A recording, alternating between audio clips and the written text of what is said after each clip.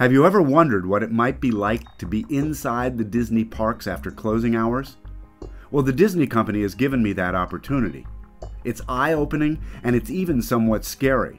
I've gotten to walk the Disney park attractions when they're shut down, to ride them all by myself 5 or 10 times in a row, to take notes, to be terrified.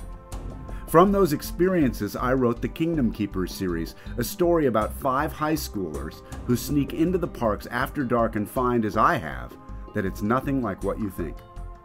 And now comes the follow-up series, The Return, Disneylands. For Kingdom Keepers readers, just the title may give something away. Consider this: an end is also a beginning. A beginning is always in the past. It's often said, the past comes back to haunt us.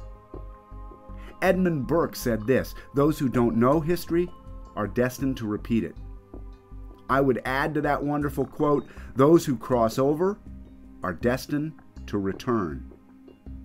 Come join me in a Disneyland you've never known, a Disneyland the company has allowed me to see, a Disneyland I'm now allowed to share with you. The Return, Disneylands.